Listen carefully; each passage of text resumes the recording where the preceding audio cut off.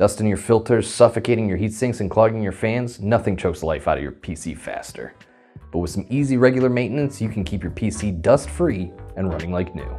Hi, welcome back to Velocity Micro. My name is Charlie and today we've got a quick video to show you how to clean the dust out of your PC.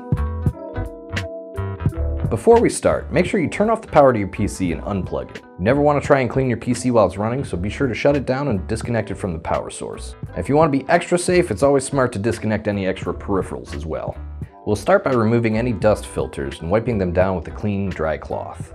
Afterwards, you can blow out any residual dust with some compressed air. Next, you can move on to the internals of the PC, blowing out any dust with your compressed air moving from front to back. Be sure to take extra care cleaning out any heat sinks and all fans. Don't be afraid to get into all those tight nooks and crannies.